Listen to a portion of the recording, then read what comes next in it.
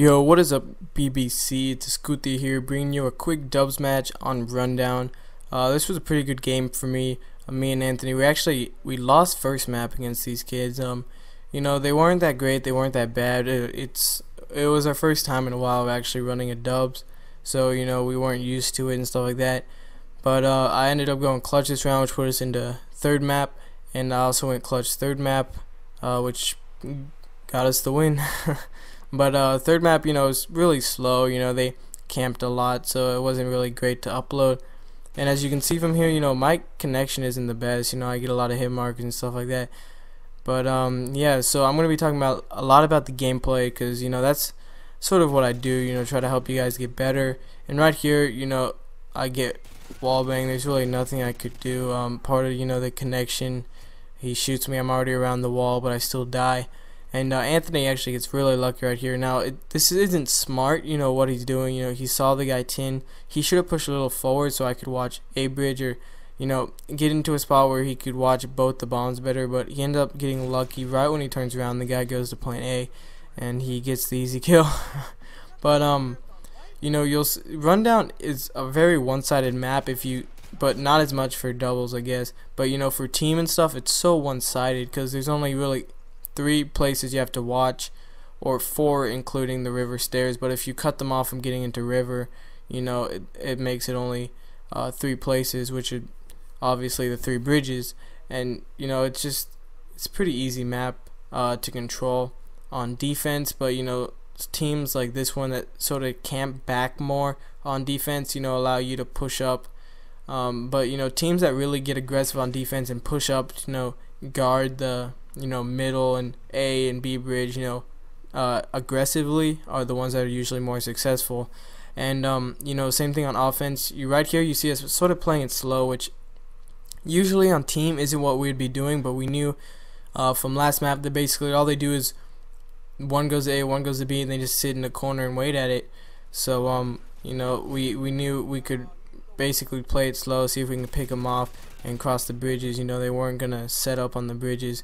And right there I picked off one. We have bomb down, and obviously they're in party chat because everyone party chat, so I'm pretty sure he called out bomb was down, and then he called out I was back in the spawn. So I was gonna wait for him to push me.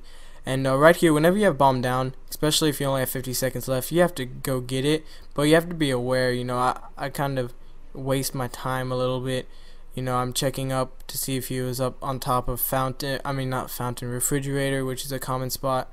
And what I'm doing is I'm checking my corners. But as the time goes down, it's 30 seconds left, I start to get lazy, and that's why I die. I get lazy, I don't check my corner, and boom, he gets me. If I had checked the corner, I probably would have gotten that round win, put us up 2-1, 2-0, my bad. But I got lazy, and that's one thing that really in S&D you have to not get lazy. Check your corners, especially against teams like this one that camp a lot in corners. Like I just said, they both go to a bomb and camp. But since he has a bomb down, he's obviously just gonna camp in the corner. So on offense, you'll see us be a little more aggressive than the other team was, basically because if you're aggressive and you push up more, you'll usually be able to defend it better. Now last time one rushed to the stairs riverside, so I was sort of waiting for him, but then I also wanted to check middle and tin. I didn't see him. I do something really stupid here, so watch what I do. I see a guy go A bridge, right, but I didn't see his partner, so I try to poke out right here to see if I can see him, and I actually do see him. I would have picked him off, but his teammate was back restaurant and got me. Now no matter how tempting it is, Anthony was over there at A, so I probably should have just called it out and let him get it. But he wasn't really communicating, like, okay, I got A down and stuff like that, which is one thing that you really need to do, communicate. Because if you don't know where your teammate's watching, and like if Anthony had said, yo, I got all of A, if he goes onto the building and everything, I would have known, okay, Anthony will get that kid, I don't have to poke out. But what I did was I poked out, which was stupid on my part. I'm not blaming Anthony at all, but I poked out and that kid saw me. Poking out isn't always bad, just never in the way I did it, getting on top of the roof of mid building. It's middle of the map, no protection at all. Staying behind those sandbags mid building, it's a lot of people go up there, it's a popular spot, but I can get down under the sandbags and protect myself. But right there, it was just really stupid on me. I don't know what I was thinking, and I kind of hesitated to go there. because I knew I might get picked off. And one thing you gotta do is you gotta trust your intuition. You know, I knew, oh, I shouldn't do this, but I did it anyways and got picked off. And right here, so now it's a 1v2 bombs in river, so I knew they'd be camping it, so I got the easy kill. And then I actually heard a kid, so this is why headsets are so successful. I heard the kid and he actually started shooting at me from outside, but I heard him hop over here, so I knew he was just gonna go to that corner, and I got the easy kill. Now when I heard him jump up, if I heard him drop, then I would have known he's in river, so I would have checked here. If I didn't see him, I would have checked behind me, but I didn't hear him drop, and I knew he'd be right there, so I got the easy kill. And that's why, you know, listening and learning, you know, different sound cues that's why it's so important. You know, people talk about, like, you know, the best headset and stuff like that, when really you don't need the greatest headset. You know, Snuggy mentioned this a long time in one of his commentaries.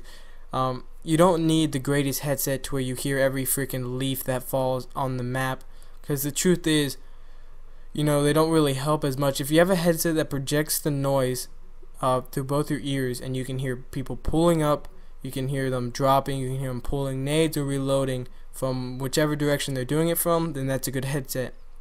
Now, obviously, you know, there are people that buy Astros and they're going to have, you know, a little better quality or sharpness to the sound than the others, but it's not going to be, I'll just put it this way, it's not as much as it's worth. Like, and right here I actually saw the kid, and what he does is he pokes out, which you shouldn't do, but I shouldn't have chased him either. I probably should have gone, you know, back where I killed him last round and sort of cut him off. But, you know, right here I chased him and I do end up getting the kill. But like I was saying, you know, you don't need some $400 headset, you know, to sound tour. You can get a simple $100 Triton 180s or something, you know, Turtle Beach X11s, and just turn it. You don't even have to turn it all the way up. Just turn it to where you can hear it and you'll know it. And right there I went for the pre-fire. I'm not a host or anything, but, you know, sometimes I never pre-fire in the first couple rounds just because, you know, usually that's when other people pre-fire. But after it's, you know, it's been 5 rounds in, we haven't pre-fired once, so I knew they weren't expecting it, so I just went for the quick pre-fire and got him. Now, this was my fault. I called out both of them when A, because I did see both of them go A, but I was stupid. I was still saying, okay, he's still at A, when really I can't see if he crosses over. I could see if he crosses over from 1 or 2 spots, but he could have gone all the way around Castle. He could have gone on front where I am right here. So, you know, that was my fault that Anthony went and died. And I probably should have gone to help him out.